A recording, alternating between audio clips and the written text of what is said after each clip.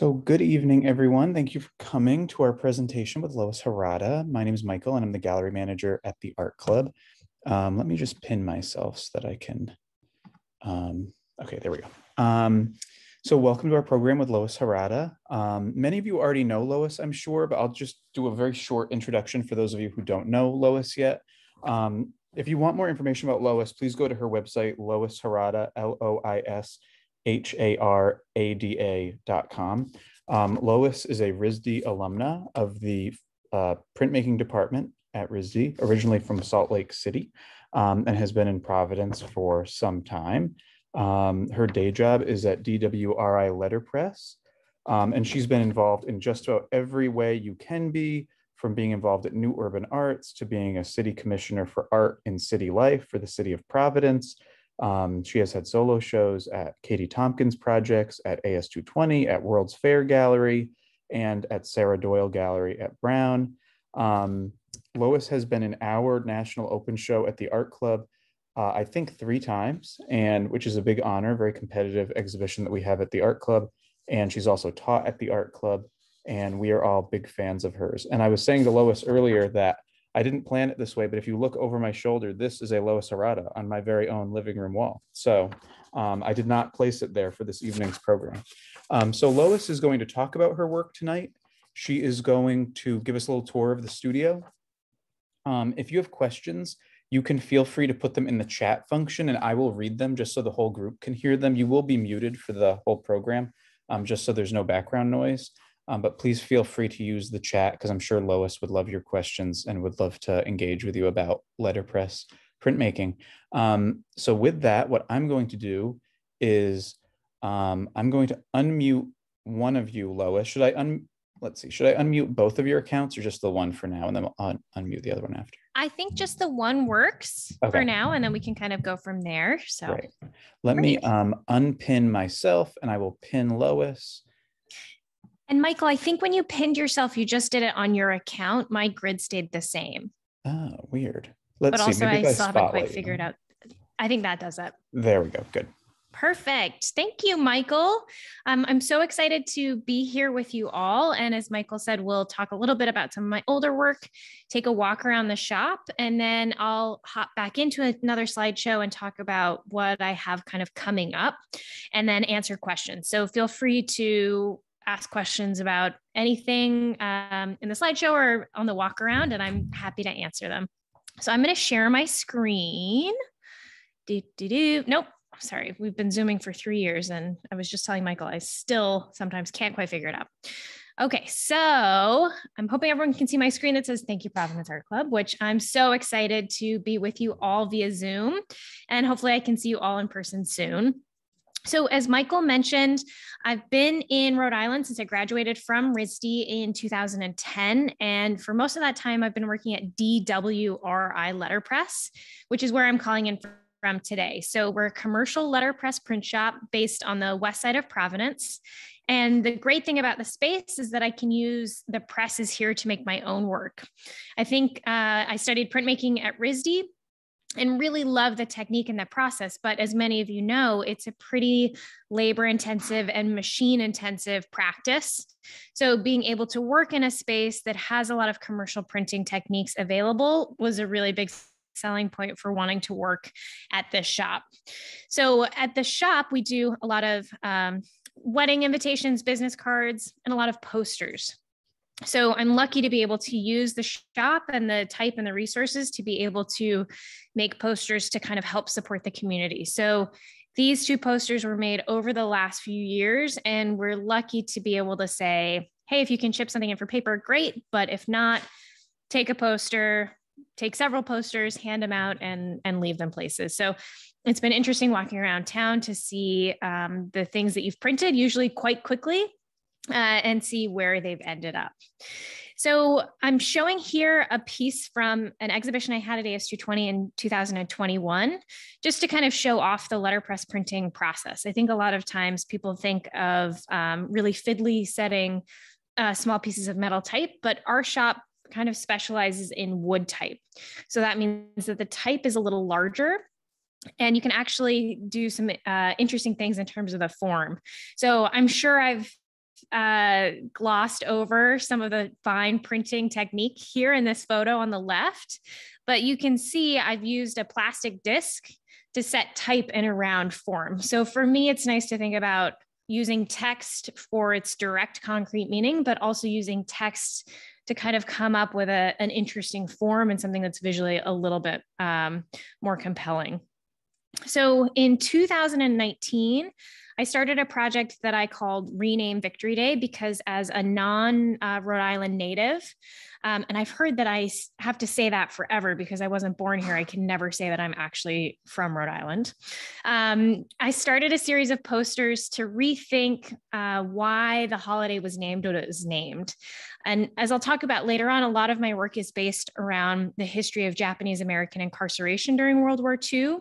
And so to me, this holiday always kind of struck in a sentiment that didn't feel particularly welcoming to people from the Asian American or Japanese American communities. So this poster series was set from wood type, just like the last slide, and invited Rhode Islanders to think about a different name for the holiday. So Quahog Day, there was a Mayor's Bay Day because there's a Governor's Bay Day.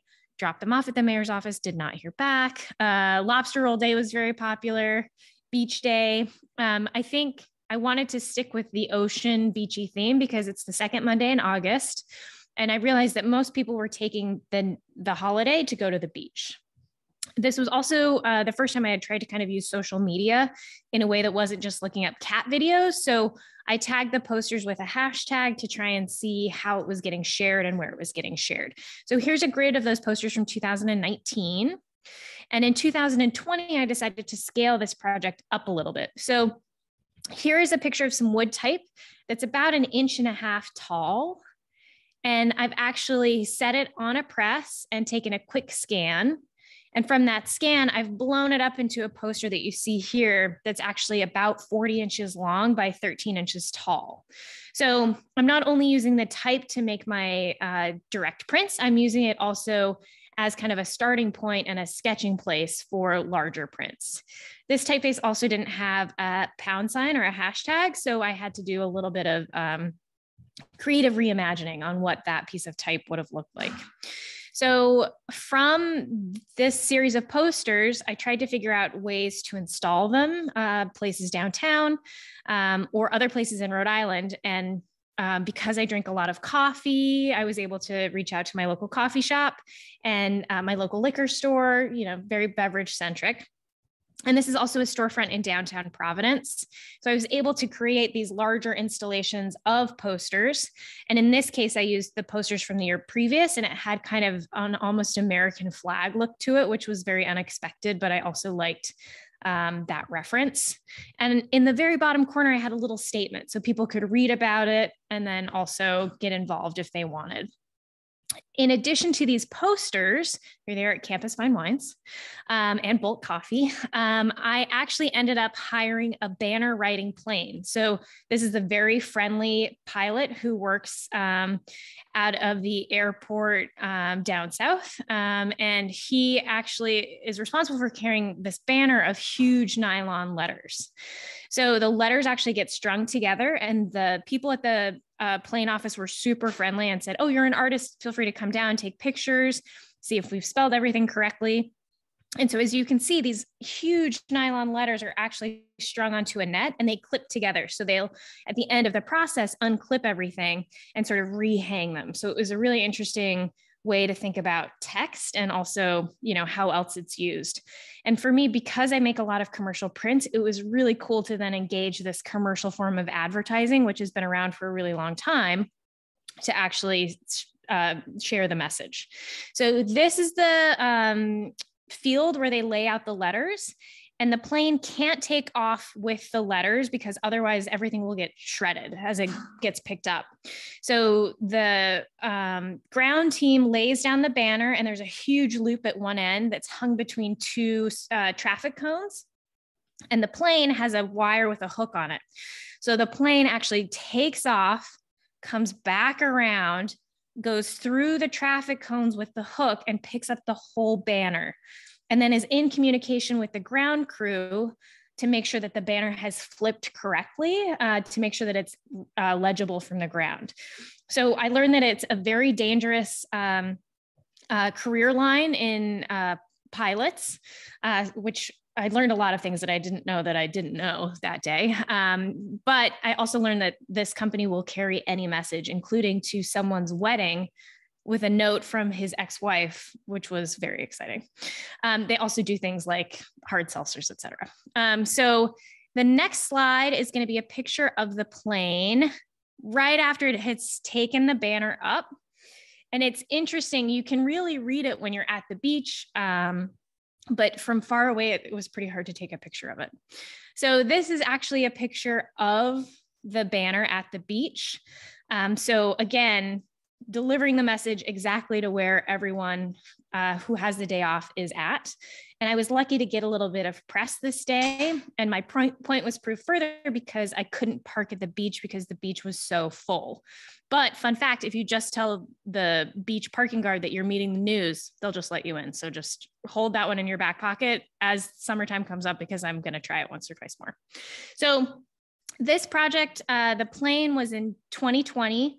2021, I printed some bookmarks to also kind of mark the day, but had a little bit of a scaled down approach after the plane, which was a little bit more expensive also than just regularly printing posters. So I did a little bit of crowdfunding, which was also a great growing moment as an artist to figure out how to involve the community and people who supported me and say, hey, this is a tangible thing, $5, $10, whatever you can do to help. So it's been interesting kind of now trying to scale that part of my practice to do it the official way, which is grant writing, which I'm sure, as some of you know, just takes so much time, often for so much or so little payoff. So that's kind of been the next step. So we're going to take a pausing point. I'm going to stop my screen share and we're going to switch cameras. So this might be a little awkward. Hold on a second. So Michael, I'll have you switch me.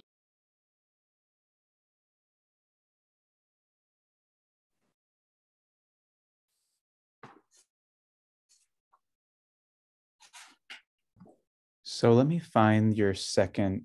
So I just unmuted your second screen, Lois. Okay, so let me just spotlight your second screen. So I can't hear you now. So Michael will feed questions to my camera person. Okay. And I'm just going to assume you guys are saying very nice things. Okay, so we're going to take a little bit of a walk around the shop, and I set up a printing demonstration on 2 of our presses, so you can kind of get a sense of how I'm using the equipment. So as I mentioned earlier, I'm at DWRI Letterpress, which is a commercial print shop. So over here, we have our giant industrial paper cutter. And most of the paper that we're printing from is 26 by 40 inches. So it's coming in big and we're cutting it down afterward. And one thing I'll say about commercial printing that's great is that it really has opened up my range of papers that I'll use. I think coming from traditional printmaking, I was always really concerned with getting, the very expensive Hahnemühle paper or Arturo, things like that, that for a poster you're just going to give away aren't necessarily the smartest choice. So I'm going to turn on some equipment, which can be kind of loud. So I'm going to try to remember not to talk while I turn on the machine, which will work 30% of the time. So this press is called a Chandler and Price, and it's a platen press. So what that means is it's going to open and close like a clamshell.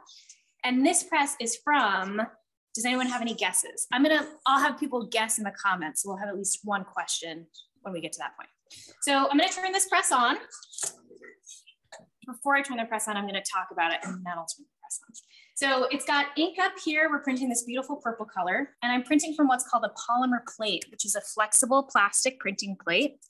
And we can print any typeface, any image. So polymer plate printing came up in about the 80s, but has really made letterpress a contemporary choice for wedding invitations, et cetera. People aren't limited by the type that we have in-house. This press is hand fed, so you'll see what that means in just a minute.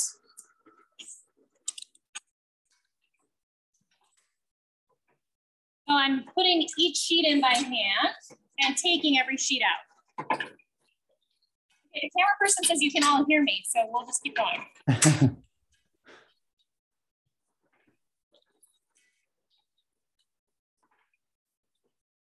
So the advantage of this press is that it's fast to set up.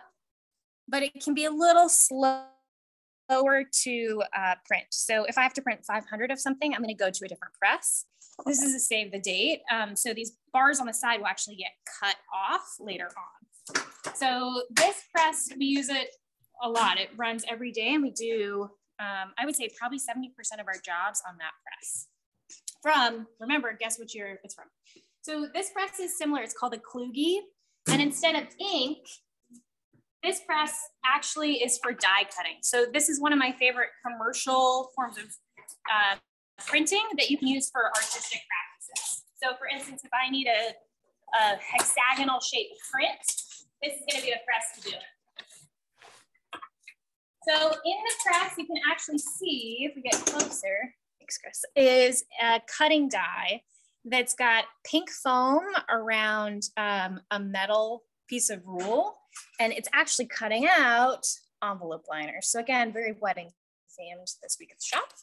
So as we move back through the shop, those first two presses have been hand fed. So I'm actually inserting a sheet as we go. The next three presses down the line are all automatic. So that means that it's slower to get them set up, but I can run a lot more pieces. So 500 pieces, 1,000 pieces, maybe in an hour, maybe more. So this press is called a Heidelberg windmill. You know, this machine in particular is probably from around 1945. That's a clue for how old the first press was. And it's set up now to run a postcard. So I'm going to show you how it feeds, and this one will be a little louder. So it's got a system of suckers here and a system of air that's going to pick up sheets on this side, pull it through to print, and then drop them off on the right.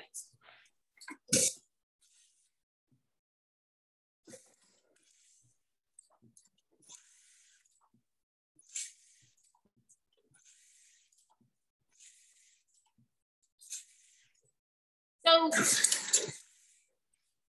you can see that was pretty quick to get through that little stack of prints. And we actually just printed these. Remember how we said we love Bolt coffee earlier? This is a fun postcard for Bolt that again is oversized and we'll cut down later. This print also has what's called a rainbow roll. So it's actually one printing pass, but it's got pink on one side and yellow on the other in a nice fade. So that's the windmill. And then we're gonna walk past the machines that cast hot metal type. So again, when people think of letterpress printing, they think of moving a letter piece by piece and stringing together a line.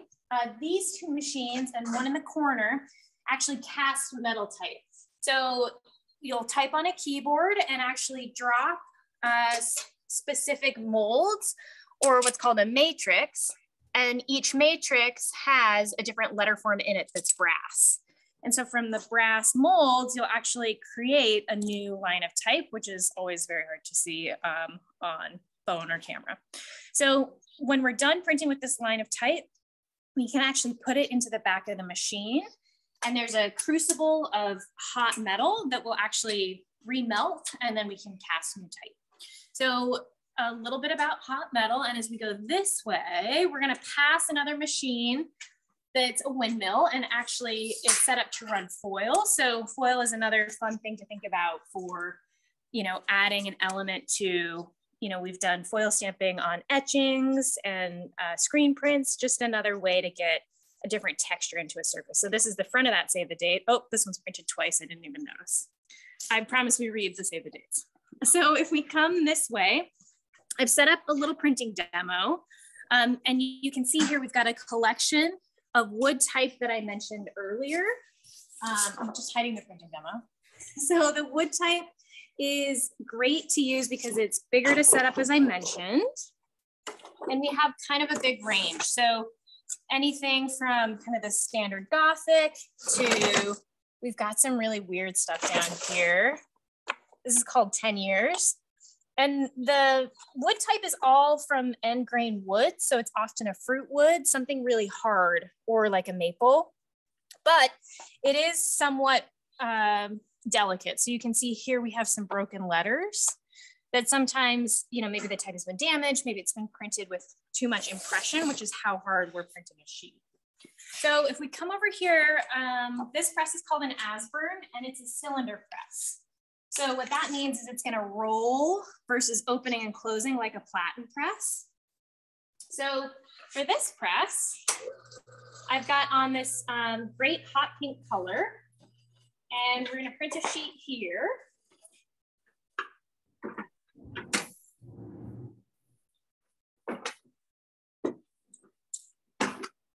Okay, we're gonna print two actually.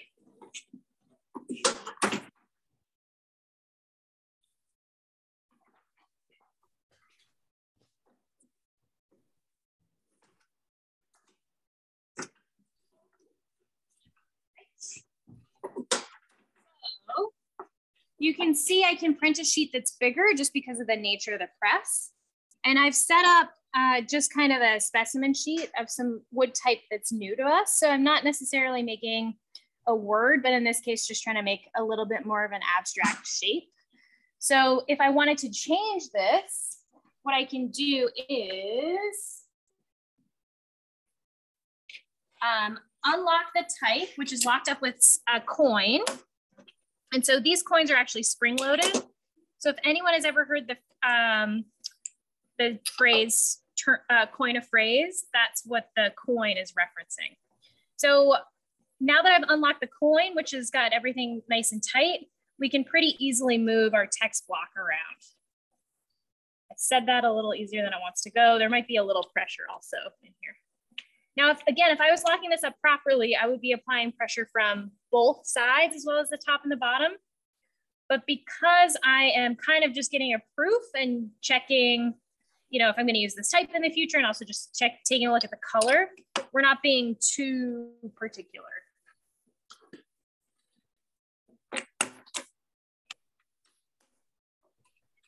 So this is called a plane, and I've locked my coin halfway, and I'm just gently going to tap the plane. You want all your type to be the same height. Sometimes the wood type can shift or wobble a little bit. Does anyone know how high type high is? Okay, put your guess in the question answer. I'll figure out a fun prize to send if Michael will share your address with me. And Michael can help me figure out what the fun prize is. Okay, so this was the print we just pulled. And now,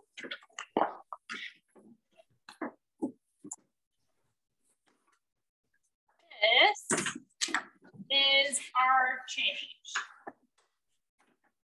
So again, you know, I'm thinking in this case about, not necessarily about the words, but more thinking about how I can use text as a form, and also thinking about this as maybe the background for something to come later on. So if we want to make a poster, it's really easy to come in on the weekend and say, okay, I've got an hour. I'm going to pick 3 different typefaces. I know, you know, where the poster needs to say the event is, what time it is, if it costs anything. And then I can say, okay, now come pick it up. So we're going to come over to a different press, which is called an Asburn. Or no, I'm sorry. That was the Asburn. This is the Vandercook. So this press is really similar, and this press will probably look familiar to anyone who's taken a class. A lot of universities have them. AS220 has one. It's a pretty easy press to learn how to operate versus the cylinder, or the platen presses, which can be a little bit more intimidating. So right now I have a really nice bright blue set up. So we're gonna print this on its own.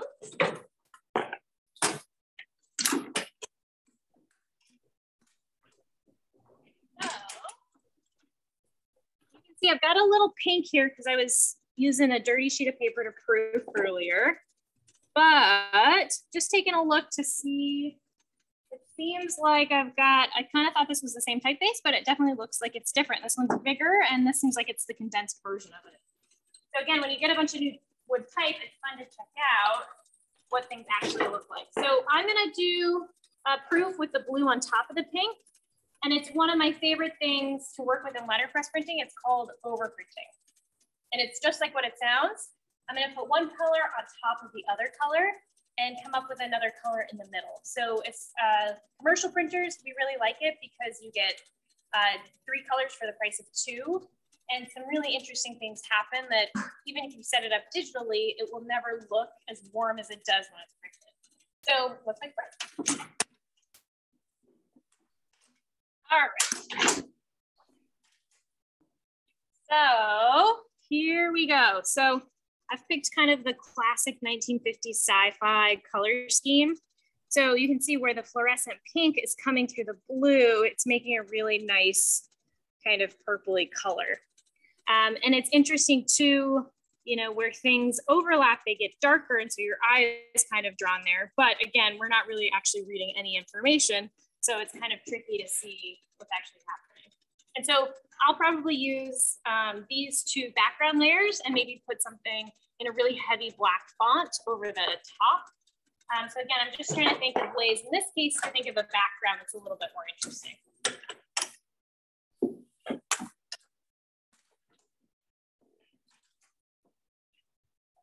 So here is, this was the one with the type spaced out. This was the one with the pink closer together.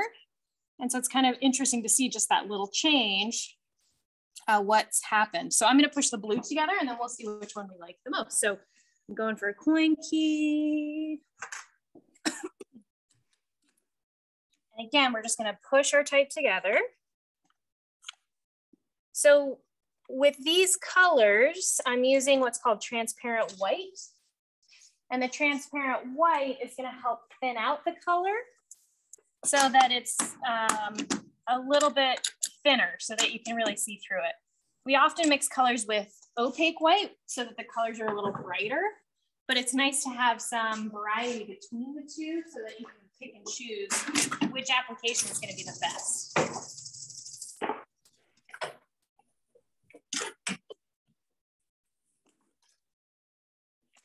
Ooh, I think I like this one the most. So we had both colors close, one color close together, and then both colors kind of spaced out. So I can't quite decide, but again, it also sort of depends on what I'm going to print on the top of it. But it, you know, because we have so much access to the equipment, it's nice to be able to come in and be able to play around a little bit with the color. So speaking of color, we're going to loop around this way because I forgot to lift up some rollers. So in terms of the color that we use, sorry, I forgot to lift up those rollers. We do a lot of custom Pantone matching. So over here is our kind of collection of different Pantone inks. And so again, this is another big departure from fine art printmaking to commercial printing. We can pick any Pantone book, or I'm sorry, any Pantone swatch. So does anyone have a favorite color? I forgot, I can't hear anyone. This is usually how this part of the tour goes. Okay. Oh, I heard 285 in the back. So I'll find the 285 swatch in the book. And then I'll be able to say, okay, this has processed blue, which is actually here, reflex blue, which is back here, and then also transparent white with a different ratio. So for every color, I'm actually able to get exactly onto this book. And sometimes I'll also say, okay, it's going to print on a yellow paper. I'm going to need to change this blue so that it looks like this, even though I'm not actually printing this color. So in addition to the colors that we have to mix from, we also have a bunch of other colors ready to go. And as I walk back over to my desk, camera person Chris will show you some of those different colors. So one thing that's very important that sometimes we struggle with is this color versus the computer color. So we spend a lot of time hopefully working with clients to say, okay, if you're going to print a color, it's important to see it in person because this green is going to look different on my computer versus your computer and somebody else's computer. So for us, it's really important to say, okay, we're going to actually take the time and the money to make something. Let's look at it together and make sure that we're on the same page. So I did want to point out one other, nope, I can't get back there. Totally forgot there was something about it. So forget that I said that. Okay, so I'm going to unplug while you look at some ink and I'll meet you back at the computer.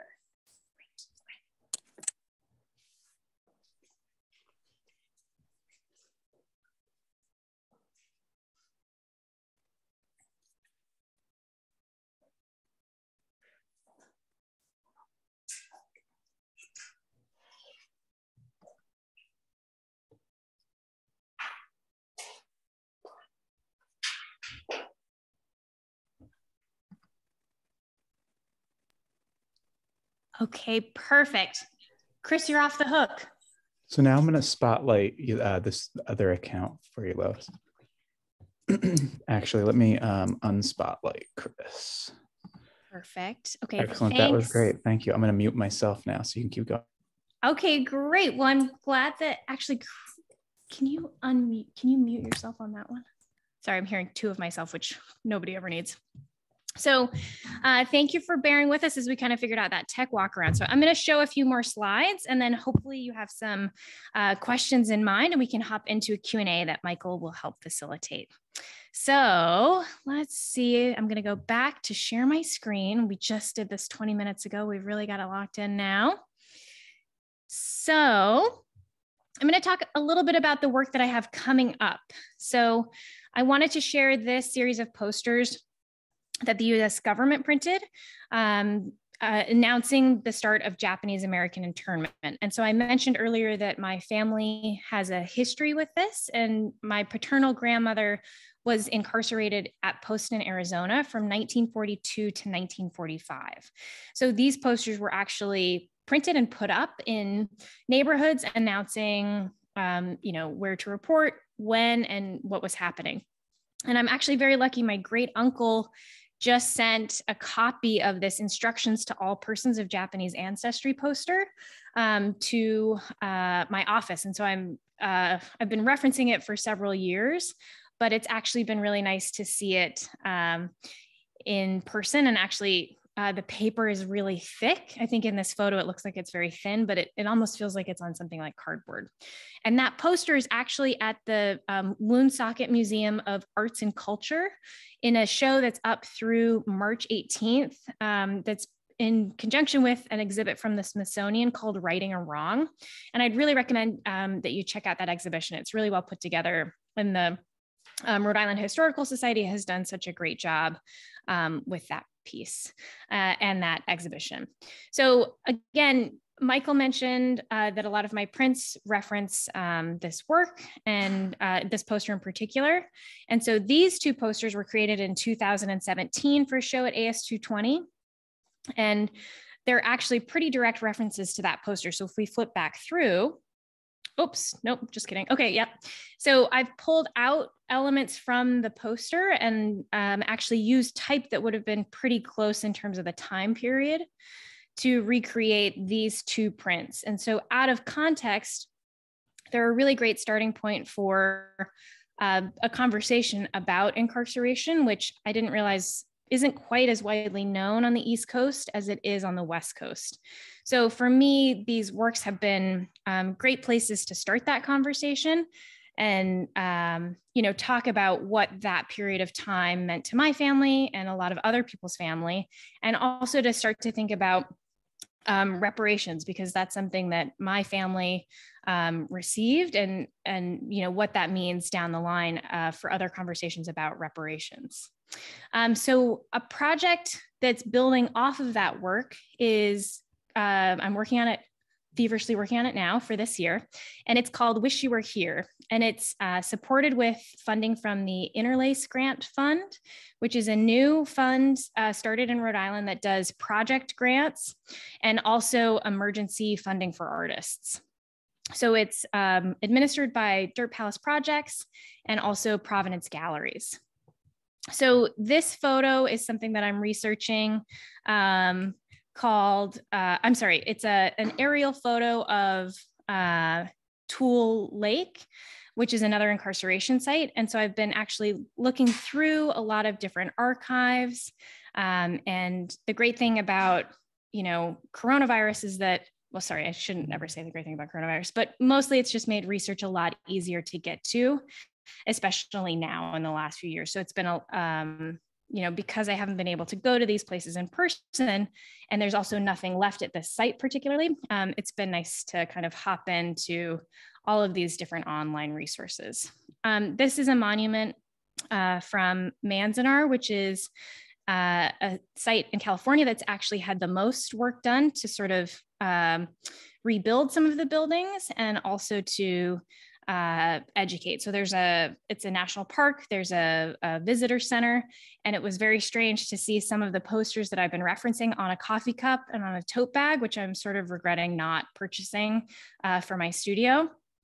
But it was definitely had a different feel than I was expecting to, to have a small museum, but also to have the gift shop component, which every national park site does. So I'm showing you these different reference photos of incarceration sites because my plan for the project is to turn these different sites into large silkscreen posters that are based in the style of works progress administration posters. So I think a lot of people have seen this style of work where it's big graphic posters, beautiful scenic areas, and again, a little bit of overprinting that we just talked about. So the idea is to create large posters representing different incarceration sites and also some smaller letterpress versions of those posters because that's where I'm happiest to print. And those will be hopefully displayed in the fall at Katie Tompkins Projects. And I'm still figuring out dates and times, so I'll definitely share those as I have them. In addition to the posters, the grant is also funding a penny press. So penny presses are commonly seen at amusement parks, zoos, national parks. And the idea is that there are 4 different molds or options that you can choose from. And you can actually put an image on a penny. So you can put a new penny in and 50 cents, or sometimes it's 25 cents. I'm gonna see if I can figure out how to make it 0 cents. And you'll actually receive a souvenir that's been extruded onto the penny. So for me, it's another way to kind of engage people directly into my process. So by picking the specific site that you want on the penny and actually, making the penny itself, you kind of become complicit in the project, and you're then making the sculpture and taking away this small item and this small artifact. So I'm figuring out what information goes with that penny smasher and how that kind of comes together as part of the exhibition. So again, hopefully at Katie Tompkins Projects, but I'm also excited to be able to share that resource with the community. So as you're thinking about future art club exhibitions, if anybody wants to borrow the penny press, Michael, just let me know because I think it could be really fun. So I think that's my last slide. I put together some contact information here. Michael mentioned my website. Here's my email address. You can also call me on the phone. And I also put my Instagram. I'm lucky because I've got a specific first name and last name. So that's often the easiest way to find me. So I'm going to stop sharing my screen. And I'm actually going to have the second camera turn off its screen. And then Michael, I think, let's see if there are any questions. I know that was kind of a lot of information very quickly. So I'm happy to give folks a minute to percolate too. Thank you so much, Lois. That was so great, between seeing the work you're working on and seeing all the different presses that you all have. Amazing, amazing. So let me go to the chat. So as people have questions, please feel free to put them in the chat. I'll read them for you just so everyone can hear them. So the first question in the chat is from Marge Wheeler, and it says, during the ink tour, we see all the different colors. How long does ink last? And do you have to do anything to revive it? As when Chris was pointing at some of the inks, they looked hard. Yeah, so okay, sorry, to step back, we use inks that are rubber-based and inks that are oil-based. 90% of the printing we do is with oil-based ink. And it's actually going to form a thick skin on the top that you were seeing in the video. And so that wrinkly top is pretty dry, but it's keeping everything below it usable and open. So really similar to oil paints or to traditional etching inks, you can actually dig in under that skin and get to new ink. The rubber-based inks actually are formulated to dry very slowly. And so with those ink, they won't ever form a skin. You'll actually be able to use those inks as you would. And so if we have a press that's only printing black ink, we'll actually leave rubber-based black on that press so that we can use it for many days in a row. I think that hopefully answers the question. And you'll see too, we love getting coffee, partly because we love coffee, but also we need the cups. So we used to be close to a 7 Stars. Now we're close to a Dunkin' Donuts. Sometimes we go to Bolt if we're feeling fancy and going downtown. So. Excellent. Thank you. Alice Beckwith asked, could you say a bit more about your prints of signal flags used on boats? Oh yeah, I totally forgot to talk about those. There was just too much to jam into one Zoom.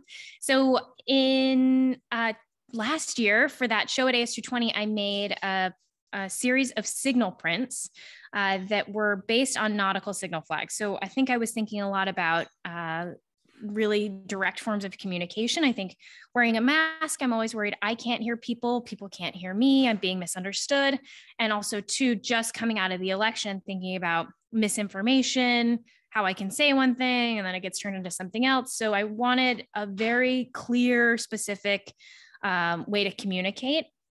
And so the flags came up, some other nonverbal forms of communication came up. And actually, Michael, let me pull up an image if you don't mind. Sure. And the flags were all taken from their actual meanings, but some of them end up being kind of poignant, which is nice. Let's see. I'm trying to think of the best way to share an image. Hold on a second. But also as someone who is not from a place of a lot of nautical things, it was also really fun to learn about the different signal flags and their different meanings. So let's see. Oh, here's an image. Oh, nope, I picked the blurriest image. Okay, we'll try one more time. Okay, great. Now I've got it.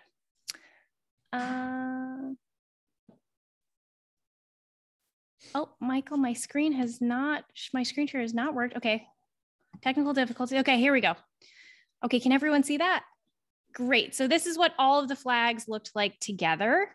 And it was also fun to think about a printed edition and saying, okay, there are 26 letters. There's going to be a whole set of 25. And some of them had the meanings, were very direct and nautical, like you're too close, please steer away from me. My ship is on fire. Do you have a pilot on board? But some of them, were straightforward, like negative and could really be used in any context. So I think in thinking about my older work that was based on those government posters, it was again about taking something out of its regular context and sort of turning it into something else without altering the form too much. This project was really fun to work on because I got to hire a coworker who actually helped me print, which is always a great step as an artist to say, oh, I'm too busy, I've got to hire some help. But in this case, she was far more competent at this style of printing, which I wasn't as comfortable with. Letterpress printing with a large solid is often pretty tricky. So having her be able to troubleshoot it was really nice and helpful. And this set of prints is now in the RISD Museum, which I'm very excited about. That's great. Did that kind of answer the question, Alice? I think that was a good answer. Okay, great. I think that was great. And congratulations on that entering the RISD Museum. That's amazing. Lisa Goddard asked, and this is a good question from a true printmaker, Lisa Goddard, what is your favorite press at DWRI Letterpress? Do you have a favorite? Oh, Lisa, that is such a tough question. I feel like they can hear me. And so I should choose carefully. I think for me, I really like the windmill that we looked at, kind of one of the last presses, partly because of the automatic nature. So once something is set up and running, it's really easy to make 500 of something or 250 of something. And so the idea of being able to make a multiple so quickly is really appealing. Interesting. Great. Sandra Bazile asked, I'm wondering what, if you are taking any specific steps in your Rename Victory Day project, which is a really important mission. Can you talk more about some specific steps you've taken? Yes. So when I started the project in 2019, I started it as an artist and just someone who, had an idea and wanted to share that and start a conversation.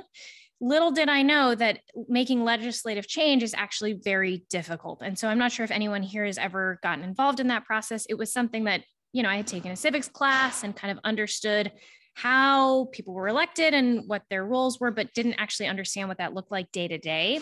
So because my project was so visual, I was able to connect with a few other people that were more minded towards organization and also interested in the same thing. So we were able to contact a representative last year who had wanted to support the bill and write the bill. But then it was interesting to learn about the interpersonal politics of elected officials and learning that even though a person had committed and said they were going to do this thing, there was actually someone else that they needed to help a little bit more, and sort of what that process is like. So right now there's no official bill proposed to rename Victory Day to Ocean State Day or anything that I had suggested. There is a bill that I believe is about to be proposed that will change Victory Day to Emancipation Day and move it from the second Monday to the first Monday. And I haven't quite decided to support that bill, partly because in my mind, the most direct path to change is the easiest one. So I wasn't really ready to move the holiday because I think a lot of Rhode Islanders, it's the second Monday in August, I have it off. And so changing the date seemed like a friction point. And also I have no problem with the change to Emancipation Day. The only problem is that the bill doesn't address why the name is being changed. It's just changing it to something else. And so the rep putting it forward wants to do a lot of education work and lecture series around Emancipation Day, but I think that there needs to be some mention and involvement of the Asian American community and Japanese American community, because otherwise it seems like it's just leapfrogging the holiday to something else. And I think, let's just let it be a beach holiday. That's really what it's turned into. And so I think that it's an easy step. So it was kind of a long-winded answer to say yes, but no. And I think it's going to be a few years, which is something else that I learned, that nothing really happens overnight. It's a really long process. That's great. Thank you, Lois. Carolyn Winter asked, have you visited the Japanese American Memorial in Washington, D.C.? It's off the beaten path in terms of monuments, but seeing its central bronze sculpture is well worth the detour.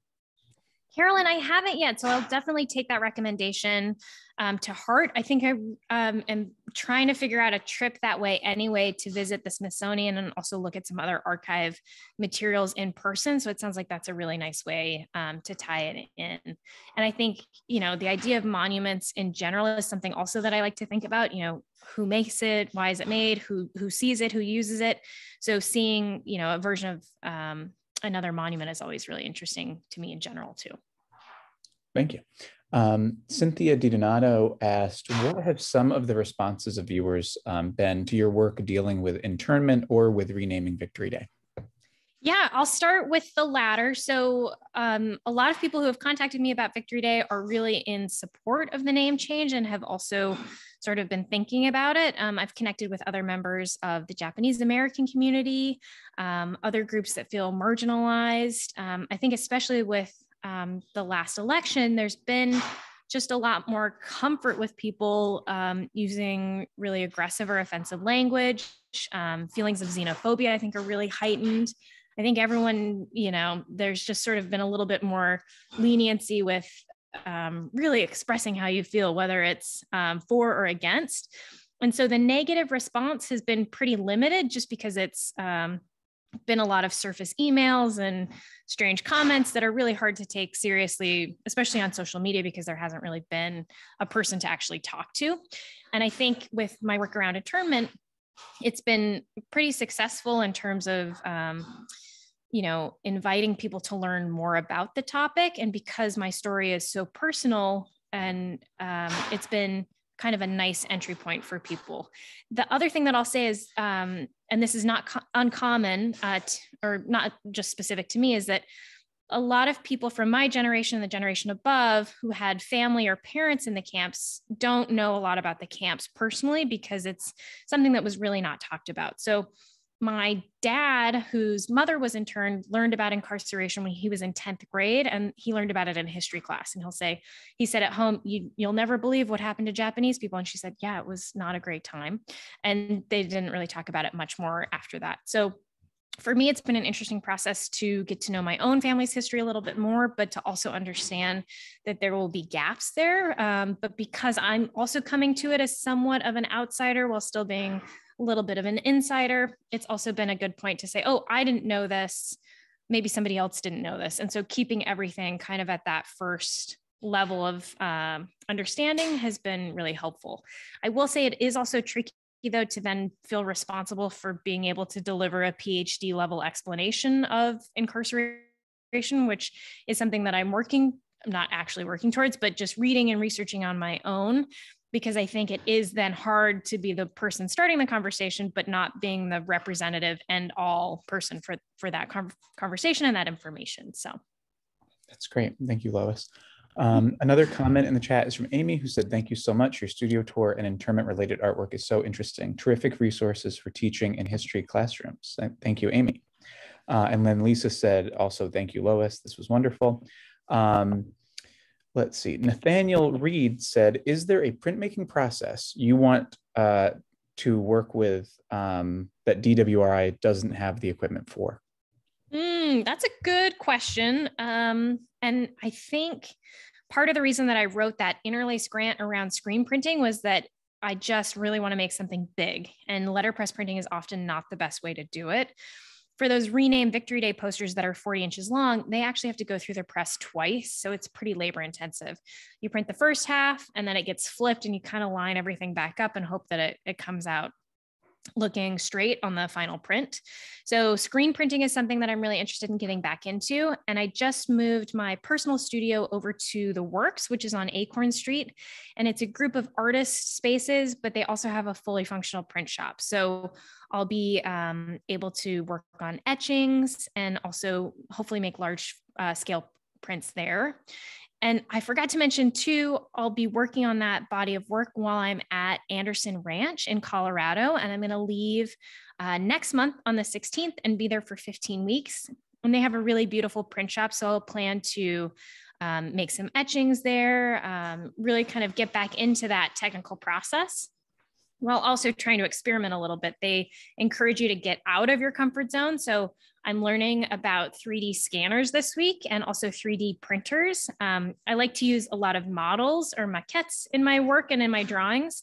So I'd love to figure out how to be able to recreate those forms that I'm using and kind of scale them up and down digitally without actually having to make a model. So, and of course, 3D scan like stuff like a pencil, and definitely stuff that they're going to roll their eyes at, but you just got to try it while you have access. So that's great. Excellent. Does anyone else have questions that you'd like to put in the chat? Feel free to put in your questions. I have a couple questions of my own. One is that to me, as a non-printmaker, DWRI's space looks big and it looks like you have a lot of machines. As far as letterpress shops goes, are you a big shop? Are you a small shop? Like, what does the average shop have in terms of tools? That is a great question. So letterpress printers are often machine hoarders. And I hopefully said that loud enough so that Dan could hear. We have a lot of different equipment in the shop, and a lot of it is duplicate. So at this point, we're collecting machines for parts because oftentimes people aren't making the machines anymore, and let alone the parts. So in a lot of shops, you'll often see that Vandercook where I was printing the blue layer. AS220 has one, RISD has one. It's, again, really easy to learn how to use and make something fast. The downside is that they're now very expensive. So I think Dan picked up that press just for the cost of moving it 15 years ago. Nowadays, a press like that is going to be $10,000, $13,000, and really just because people have learned how to use them a little bit. Our shop is different, I would say, in terms of scale. The hot metal is really unique. Also, the range of presses that we have is unique. So some people will have one windmill, maybe one CNP that we saw at the beginning. Primarily, it's a lot of cylinder presses. So the great thing about working here is that we have flexibility in terms of seeing every job that comes in and saying, okay, this is going to go on this press because that press is free, it's the best press, or, oh, it's got to go on this press because there's something else on that press. So we can really keep things moving. Excellent. Very cool. Barbara Vokola asked, can you buy new wood type or are you limited to vintage type? Barbara, this is a great question. Again, wood type was easier to get to, but now it's a little trickier to get to, partly because people want it because it is so fun and easy to use. Also, sometimes you'll see it broken up and people will sell it as a decorative thing, whereas it's great to keep it intact. One of those cases of type that we looked at, that could be anywhere from $100 to $500, depending on what the type is, how rare it is, how complete the set is. There are a few people still making wood type, but primarily it's used type. We actually worked with AS220 to help CNC route some missing letters from a type that we had, but for the most part, it is finding old type. Excellent. When you were at RISD, was letterpress a big area of study, or did you have to train yourself a lot in learning how to do it? Yeah, so letterpress was so new to printmaking, at least. Graphic design has always taught it, but if anyone is familiar at RISD, sometimes it's really hard to take a class outside of your major. So I actually took a letterpress printing class at AS220 when I was a junior, and then the next year they offered it in the printmaking department. And actually Dan, who's the shop owner, teaches that class, and that's how we first met. So for me, I loved printmaking and still love the technique of traditional printmaking, but didn't really like the idea that that market is so hard to get into. So for me, being able to make a commercial run of letterpress prints is great because I can give posters away, I can sell posters cheaply, or I can do something like the signal flags, which I can sell individually or sell as a bigger suite as more of a fine art edition, if that makes sense. So you can kind of walk both sides while still using the commercial equipment. Excellent. Another question from the chat from Carlos is, what are some letterpress artists or print studios whose work you admire and what inspires your work? Oh, that's a great question. Yes, I really like Newhouse Press on the West Coast. I almost just said East Coast. Huge graphic prints with a lot of overlapping color. And I just love that they're using letterpress printing to make such big abstract shapes.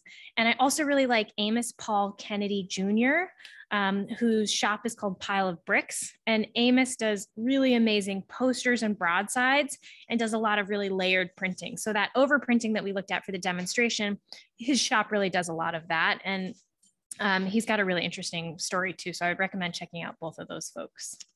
Great, thank you. Another question in the chat is, did you start working on projects regarding Japanese internment since your time at RISD or more so after you graduated?